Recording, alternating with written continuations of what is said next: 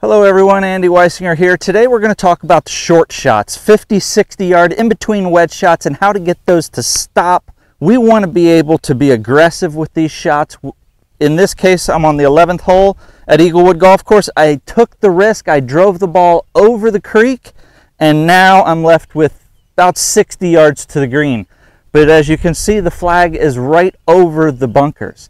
I knew that when I teed off, but I have confidence in this shot that I can get the ball over the bunker, get it to stop on a dime so I can still be aggressive and hopefully have that birdie putt, which is the whole reason I took the risk from the tee box. So to do that, I'm going to grab my 56-degree wedge and I'm going to hit a shot where I try to generate a lot of speed so that I can get that club coming through the ball very quickly. I want to make sure I'm hitting down so that I'm getting that chop onto the back of the ball. I do not want to try to help the ball spin or help the ball up, because what I'm actually doing there is I'm sending the club along with the ball, therefore effectively reducing the spin. Instead, I want to come straight down, have that ball go up, that club dig in, get that ball rotating as soon as possible and as much as possible. To do that, I need to make sure that my body is moving just as quickly as my arms so that I can generate as much speed as possible to hit this shot. Now don't forget, we did a video a while back on how to control your distances on those in-between wedge shots. So for 60 yards, my baseline right here is 40. And my baseline right here is about 75. So if I have a 60-yard shot, I want to go somewhere in between that, right about here. And then from here, I'm going to fire everything I have down at the ball through the shot. So let's see how it goes.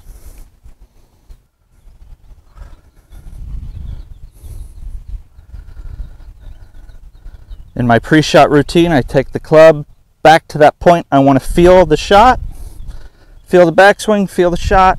Now it's time to be aggressive.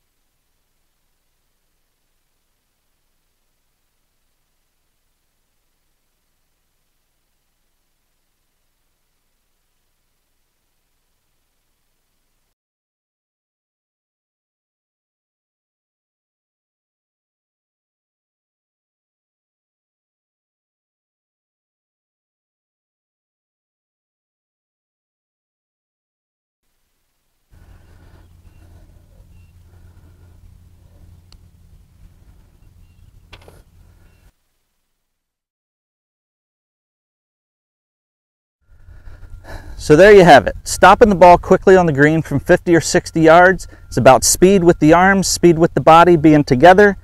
Hit the ball on the way down, nice crisp contact. The ball will stop closely on the green where it landed. That way you can be aggressive, start taking advantage of more birdies. So let us know if this helped you out. If you have any more questions, just put those in the comments as well.